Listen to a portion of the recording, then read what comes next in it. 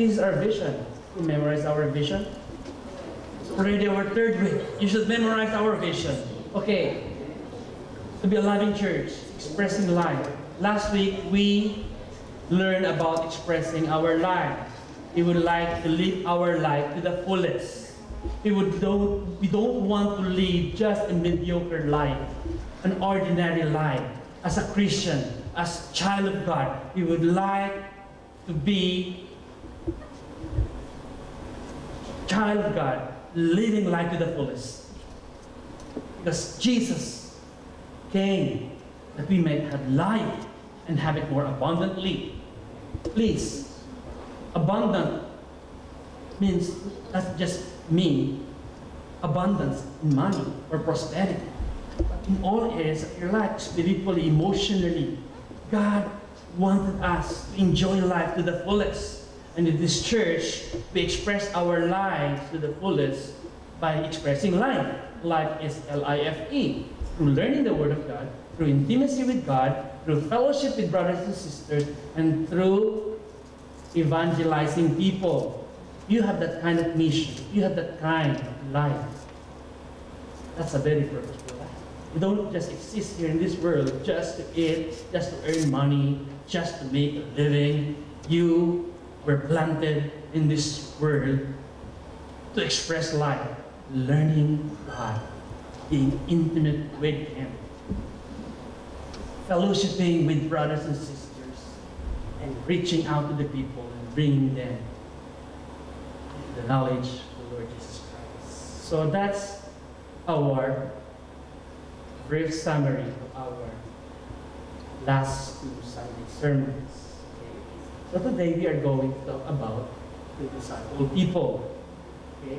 So again, I would like to give you all this 4 things.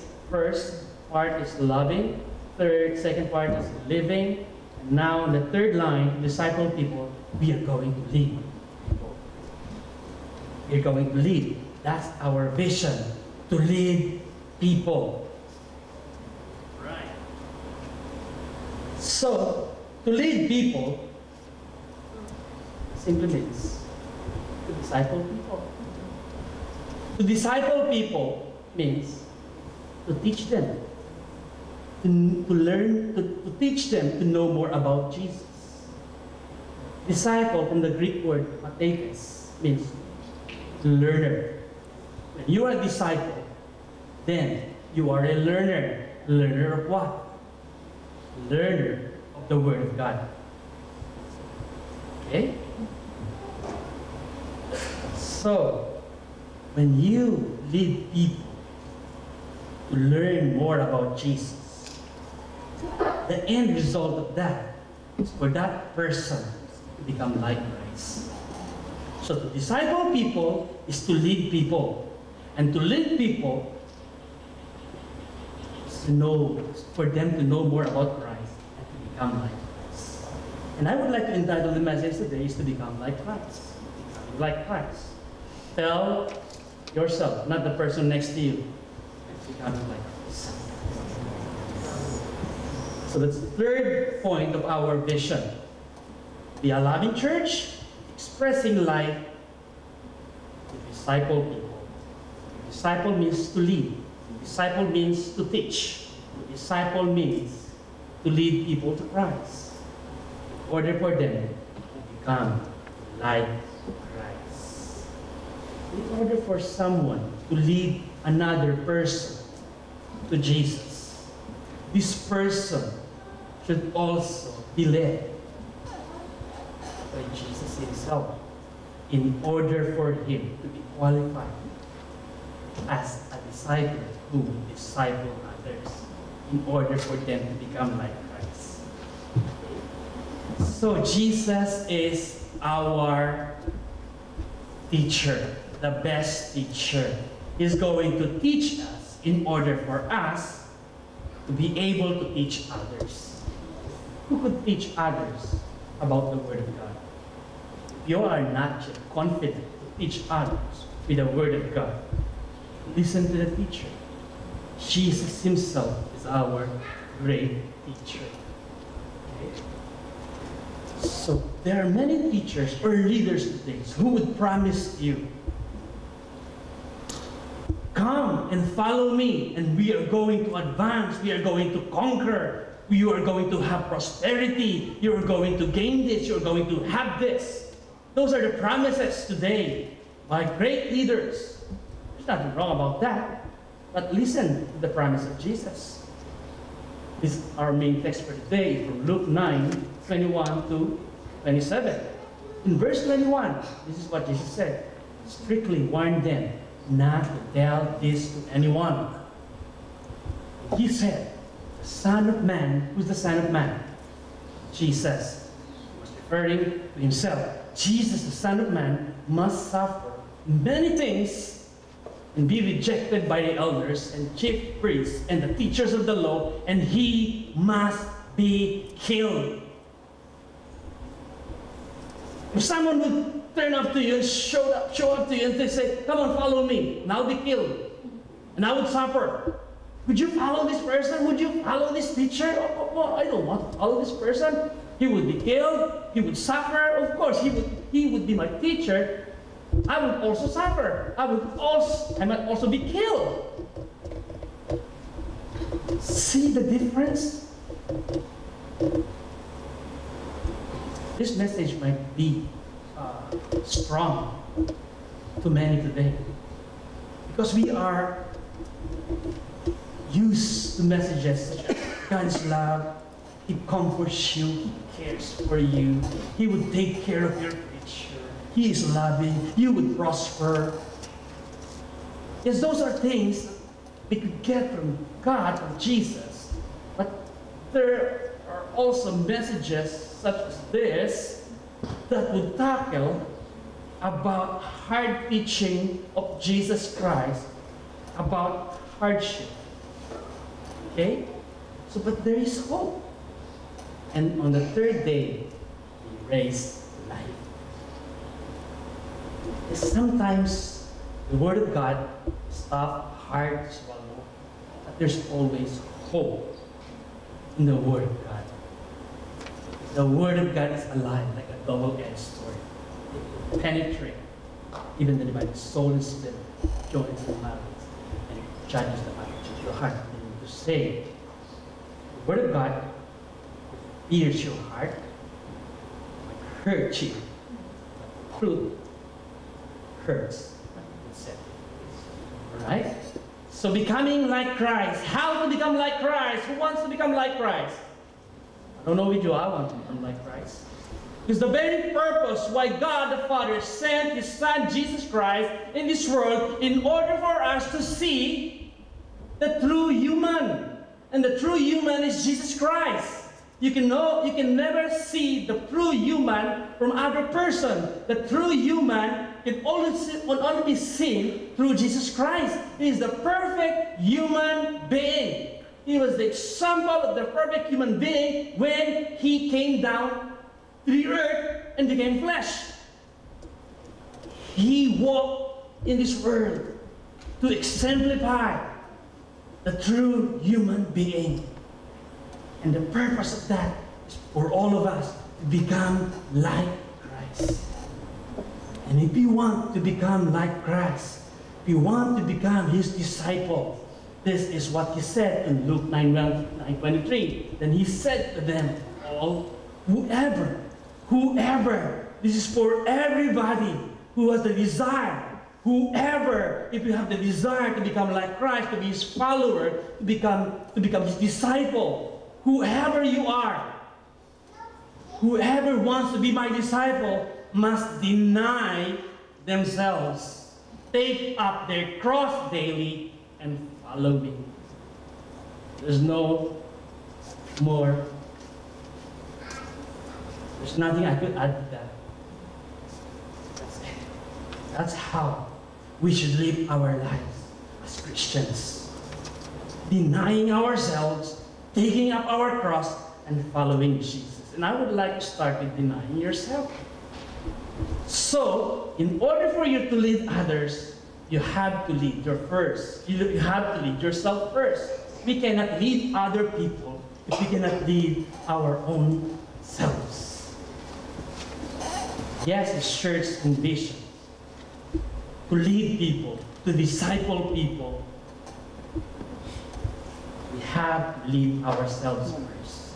We want to lead other people. First is lead yourself by denying yourself. So what's that? June, you mean to say that I should no longer lead, I should no longer think by myself, I should no longer do the things that I want because I need to deny myself.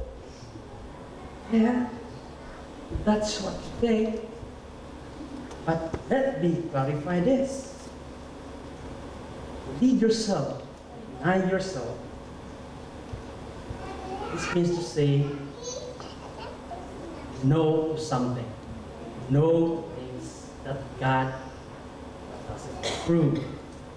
This doesn't mean deny yourself from living and you no longer have the right to think. You no longer have the right to live for yourself. But this verse just tells us that we live for Christ. We have to live for Christ. Galatians 2:20. I think Joe quoted this a while ago. I have been crucified in Christ and I no longer live. When you accept the Lord Jesus Christ as your personal Lord and Savior, you no longer live, but Christ lives in you. Because your old self died and Jesus Christ lives in you. Therefore, the life I now live in the body, the body, I live by faith in the Son of God, who loved me and gave himself for me. Meaning you have to deny things that you used to do when you are in your old self. Your old self. This is what our old self says. For it's from within our person's heart. You know what's the inclination of our hearts? This is the inclination of our old self. Your heart, when you're not yet in Christ. That evil thoughts come, sexual immorality, theft, murder, adultery, greed, malice, deceit, lewdness, envy, slander, arrogance, and folly. Ouch. That's the reality. That's the truth. That we people, when we don't have the knowledge of Christ, we have this inclination. I could say, yes, I was like that when I was still in birth. My heart's inclination, just go for all these things. That's not necessarily murder. I haven't really murdered someone. But that's the inclination of our fallen nature, of our heart. So my flesh wanted to do these things. I had to deny it. These things are not God. My heart wants to retaliate, but I have to deny it. Everything that comes from God, you have to deny it. Now, start. Let's pause for a while.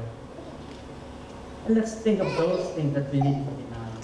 Things that are not pleasing in the eyes. Because you would like to become like Christ. What would Jesus do if Jesus is in your situation?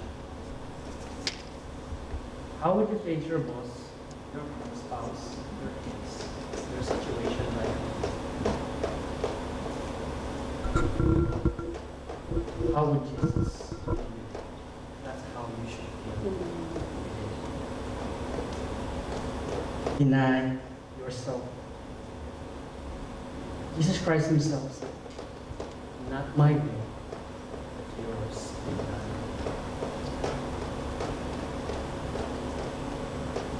I know this topic is so hard because this is true Christianity. Yes, this is true Christianity. Denying yourself. You really like to follow Jesus? You have to deny things in your life. That's why many Christians, they get easily tired, they get easily discouraged, they get easily bored, because they thought Christianity is like a process. It's not. Jesus Christ said, in this world you shall have tribulation. In this world you shall have hardship. Let's understand what Jesus Christ went through when he walked in this world. And Jesus Christ said, "Follow me." So Christianity is not just a process. Praise God, there's always hope. There's always the grace of God to carry us. Denying ourselves is not that easy, because we would like to be in the top position. We would like to have that and those things, but sometimes those things are not good for you. Therefore, you have to deny them. Jesus himself didn't want to die on the cross. Lord, can you take this cup out from me, this hardship, this pain that I'm experiencing, when he was in the Garden of Gethsemane? Of course, he would like to do the will of the Father. Right, Father? Not my will, but your will be done. That's our prayer. Our Father who art in heaven, hallowed be thy name. Thy kingdom come, thy will be done. If you know how to pray that prayer, therefore you know how to deny yourself. Deny yourself, meaning you are submitting, you are surrendering your life to God fully. But don't be afraid to surrender and submit your life to the God who created the heavens and the earth. He knows you. He knows what's going to happen, your past, present, and future. If you know the Word of God, therefore you should not be afraid of surrendering your life to Jesus. Deny yourself. Your flesh wanted something else, but God has a better plan. You have to deny yourself from such things, these things. If your heart still inclined to this, deny yourself. Your heart wanted to sleep more time, but it's good for you to get up early in the morning to read your Bible, to pray. Then deny yourself of too long sleep. Sometimes our patience. Are you still there? Yeah, you're still there. Yeah. Mr. June, is that the way to live Christianity? Yes! Not only that, you have to take up your cross. The second point, carry your cross. If you would like to lead others, you have to lead yourself first in carrying your cross. Some would say that this cross is your naughty child, or mean boss, or bully classmate, or your sickness. No, we cannot really interpret that way. Let's say, oh, my Pastor Joe, my cross is my husband, my wife, my work, or my sickness. We cannot say that, because cross, during the time when Jesus Christ carried this cross, he meant about these four things. It is the symbol of pain, shame, opposition, and death. Right? But others would like to interpret it as their problem, as their pain, as their perennial suffering. But we cannot interpret it that way. But this is the symbol. You see a cross during that time, means someone who's carrying it. You know what? Jesus Christ suffered on that cross. And every day, He reminded us to carry your cross daily. What? Should I take up a wood and carry it every day? Going to school, going to my workplace? Is the reason why many people back in the Philippines carry their cross. Literally, a wooden cross. Jesus Christ didn't say that thing. He meant that this cross is something we should carry every day of life. That was the interpretation of Jesus Christ when He said that carry your cross, literally a wooden cross. You should be carrying it every day. But I don't think Jesus Christ meant that way. Take up your cross. Is to take your life to Jesus, surrendering to Jesus daily. In the Bible, in the time of Jesus, the cross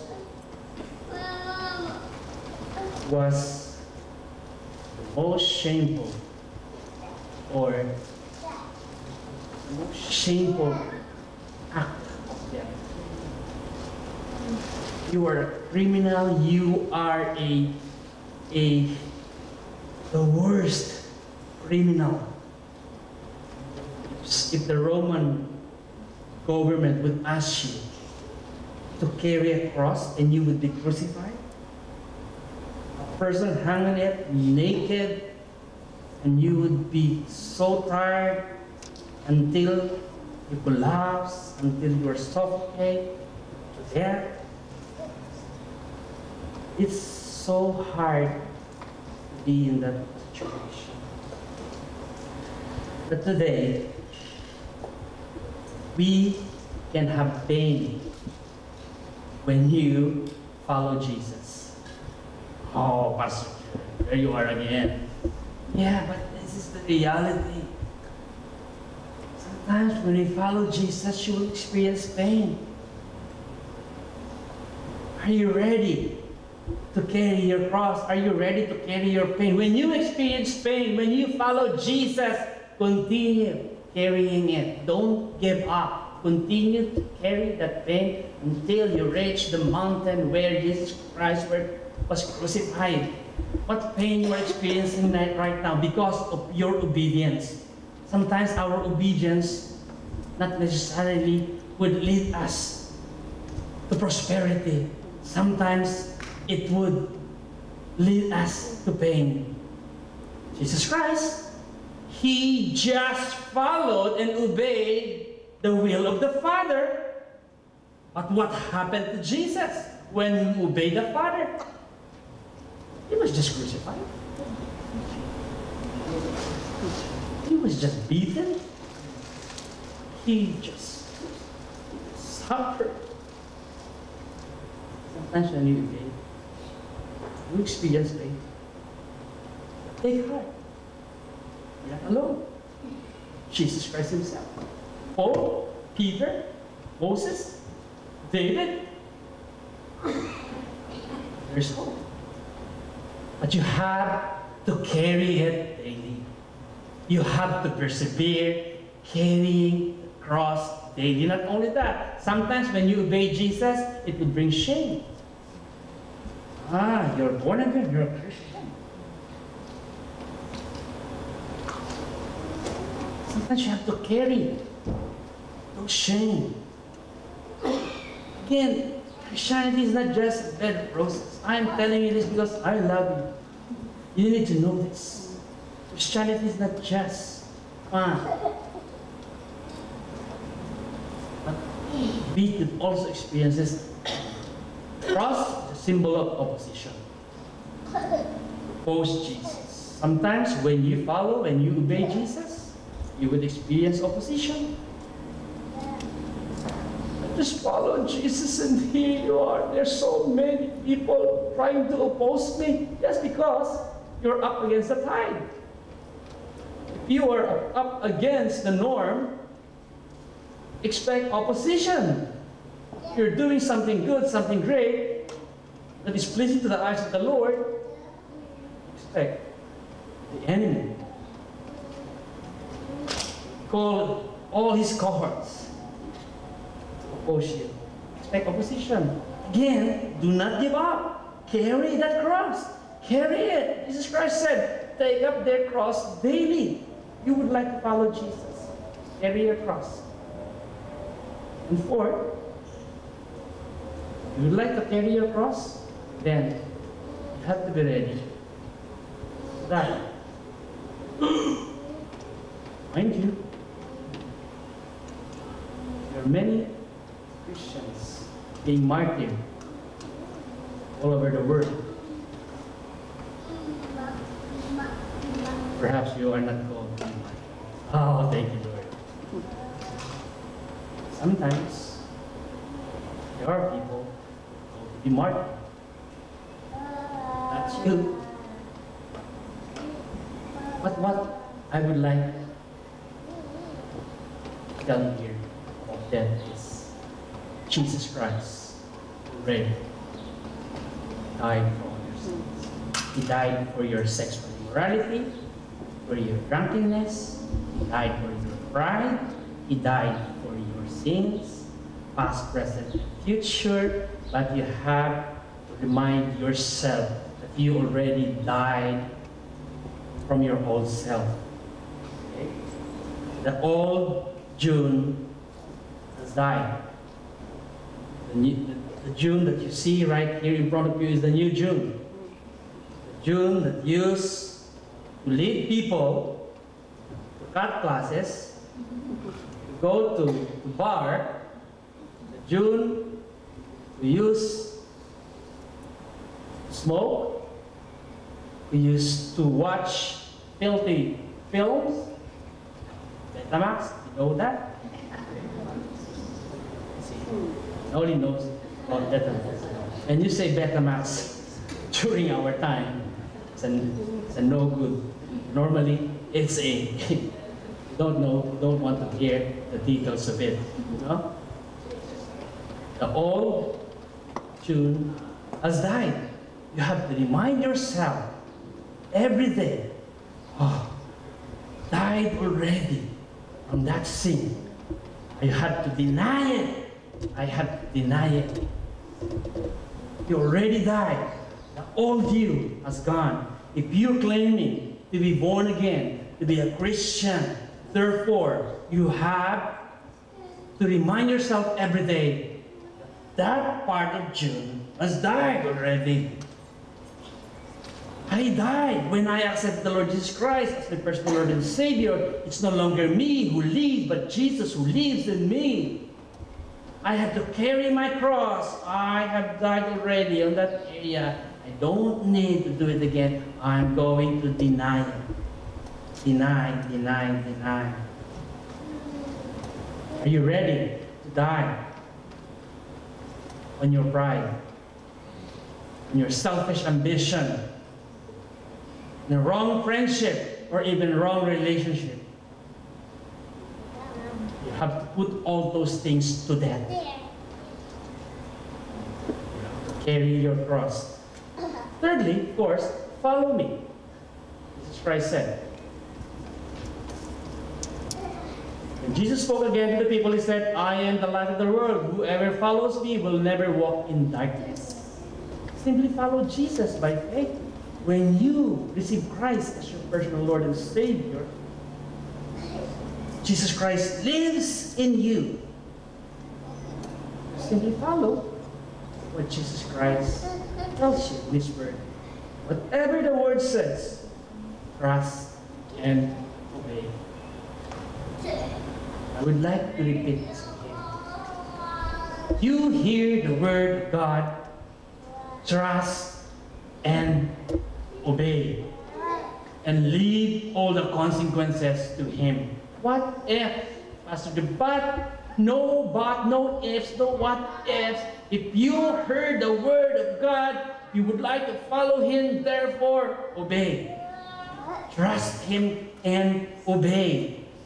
Whoever follows me will never walk in darkness. If you are afraid that you might be, that your life will be destroyed or will become, or will be endangered by following the Word of God, let this Word of God encourage you by knowing that whoever follows Jesus will never walk in darkness. But why? Because Jesus Christ is the light. You will never walk in darkness. We are afraid to walk in the darkness because we might stumble. You're walking in obedience to Christ. You are walking in the light. To follow Christ is to do His will. You want to become Christ? Therefore, you have to obey His will. If you're not following Christ, then you're following your old self. Yes.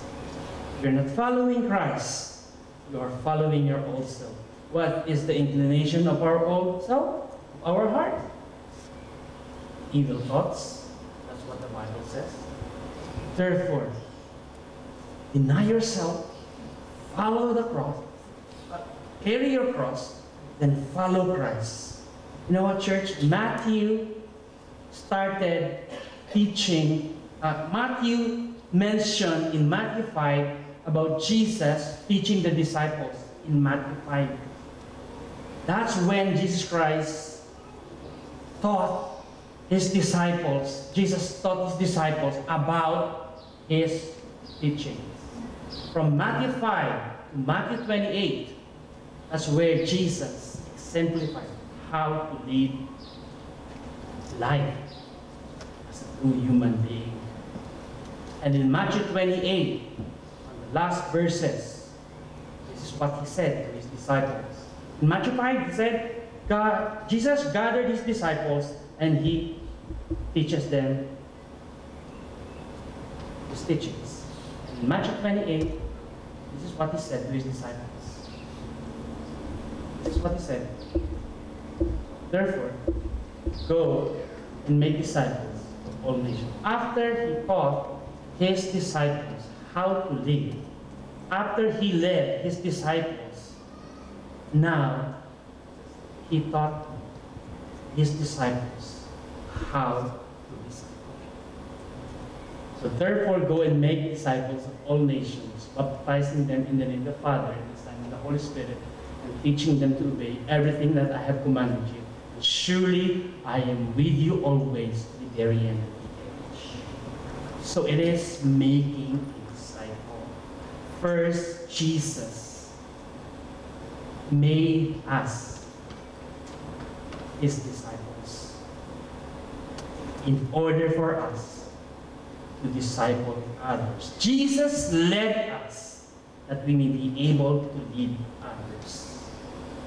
And it is our church vision, not just to be a loving church, not just to live life to the fullest, but we would like people to be led to Christ in order for them to experience as well what you're experiencing in Christ. Yes, there might be some suffering, struggles, trials, but you could attest to it. That you could attest to it. That you are not forsaken. God is always there. We would like to share that to other people. That they too experience the fullness of life. So 3 things that we may lead others. Go, baptizing, and teaching. Go means we should be intentional. We should be intentional. People won't turn up here on Sunday. Oh, is this a church? Life Expressions? Can I be a born again here? I would like to be prayed for. No, it's seldom you could find someone who would turn up here and ask you to share Christ to him or her. We should be intentional as people of God, as Christians. We have to be intentional in inviting people and sharing the Word of God to them. We don't know how to share the Word of God to them because your lack of knowledge on Scripture. Bring them to your small group or let them come to the church, and so that they would hear the Word of God and someone would pray for them. We should be intentional. We should go to our workplace, to marketplace, to our schools, go to our neighbors. We should be intentional.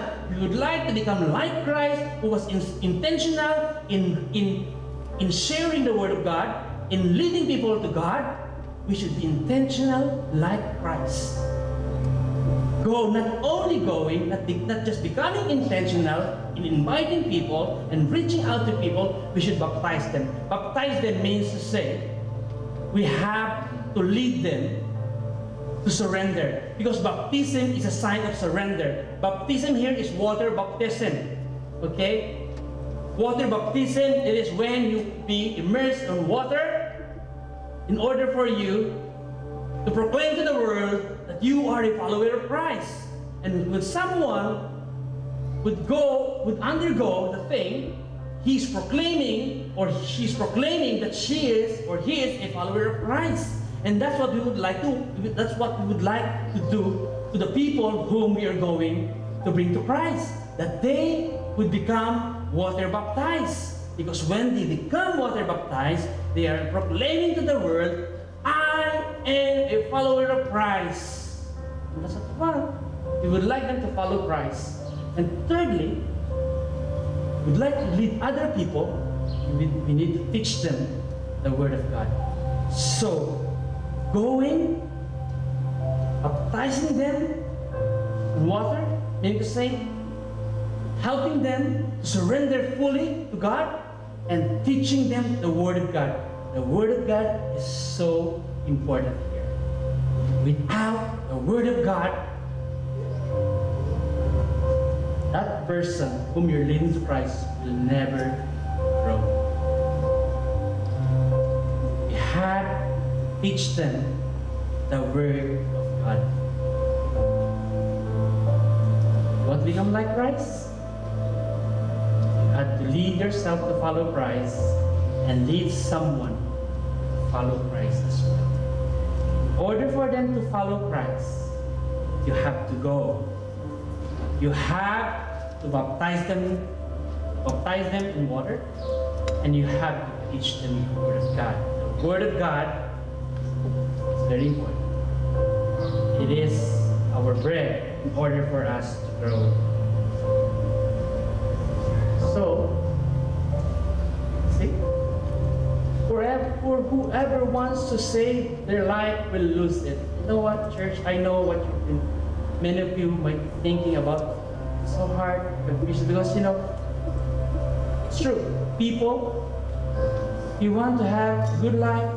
We would like to have a comfortable life, a life that is free from danger, free from any pain, free from any sickness. Those things are good. But the truth is, we might experience things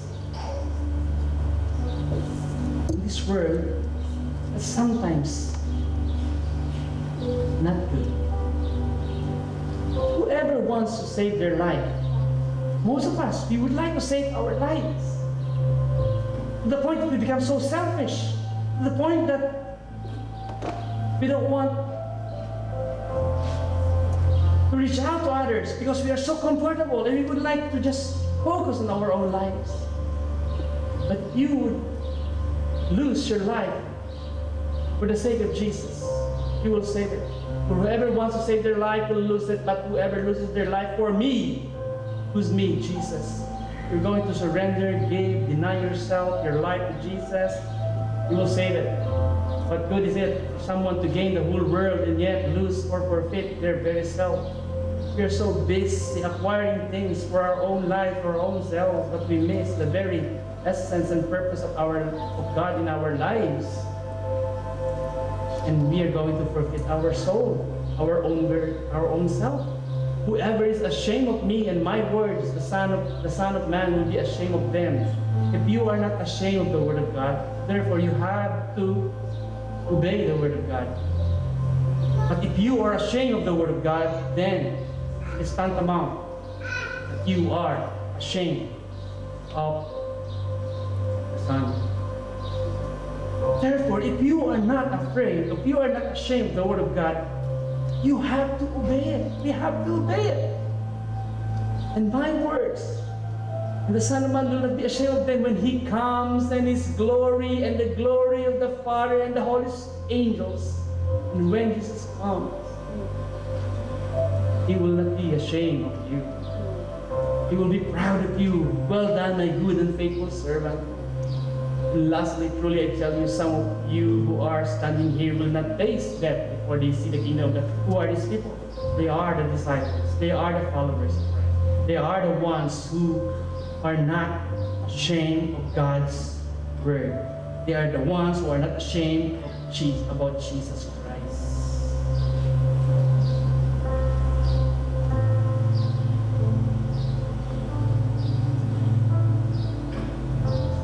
You may be experiencing something painful, or perhaps you are suffering with something right now because of your obedience. Sometimes you might question God, Lord, I just obeyed you. I just followed you, Lord. Why do I need to experience all these things, all these sufferings? That's what the word says to us.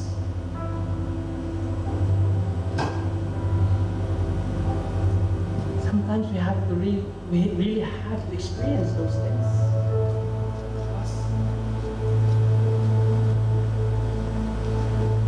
This is the confidence that we have. Your suffering is not worth compared to the glory that will be revealed in us.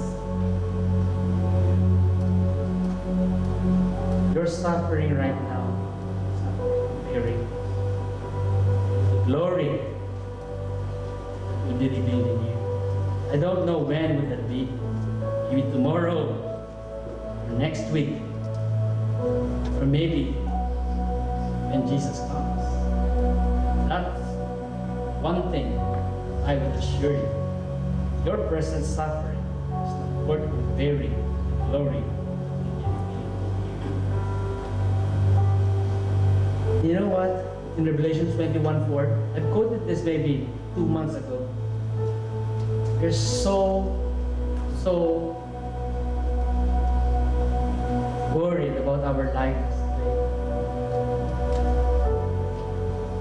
We tend to miss the very essence why we are living in this earth.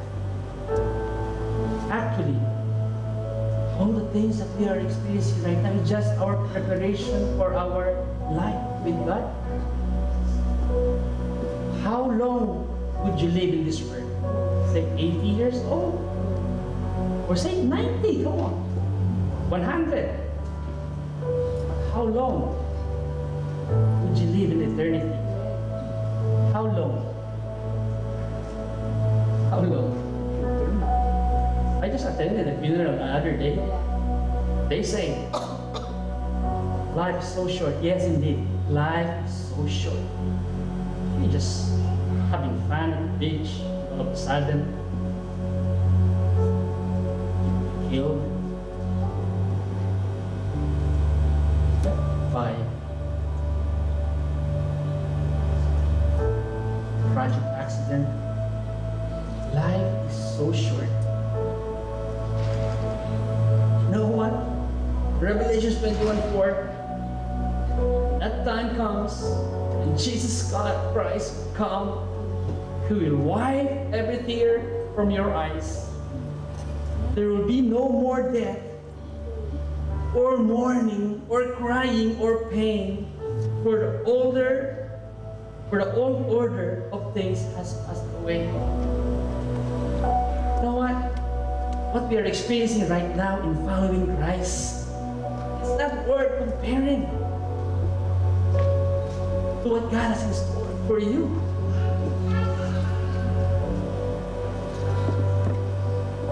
You are becoming like Christ every day of your life. Every time you deny yourself with things of this world, you are becoming like Christ.